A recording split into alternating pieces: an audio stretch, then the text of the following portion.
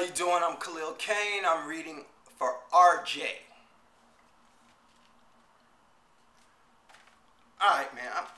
I'm reading this article, and this guy's trying to say that the grizzly bear is the most ferocious animal on earth. Magazine, you better get that weak sauce up out of here. Great white shark. End of discussion. Nuh-uh. The hummingbird. Yeah, you heard me. I had a run-in with one a couple years ago. Run-in? Well, it's more like a beak in the mouth, man. I was walking to work one morning, right? And out of the corner of my eye, I see it. I have excellent vision. You should know this about me. Out of the corner of my eye, I see this little itty-bitty bird's nest in a bush. I'm telling you, man, it was like this big and round. So I go to look into, with my amazing eyes, into the nest, and what do I see? 2 baby hummingbirds. Yeah, that's the sound I would make if I was a woman. But I go into my pocket to get my phone to take For a your picture. daughter?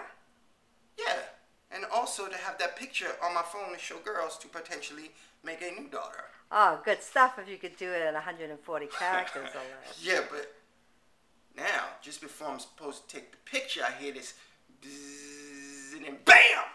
I got it in the head. Oh, the moms. Yeah, the humming bitch came out of nowhere, man. Zapped me in the head. I spun around and I slipped and I fell on my back. Did you get the picture? No, I didn't get the picture. I got a concussion. But when I opened my eyes, I looked and all I could see was the mama and them black little hummingbird eyes. And she looked pissed, man. Like, leave my babies alone or I will murder your whole family and just peck away at your future. And I swear, B, she went like this with the little hummingbird arms. Well, RJ, compared to a grizzly bear.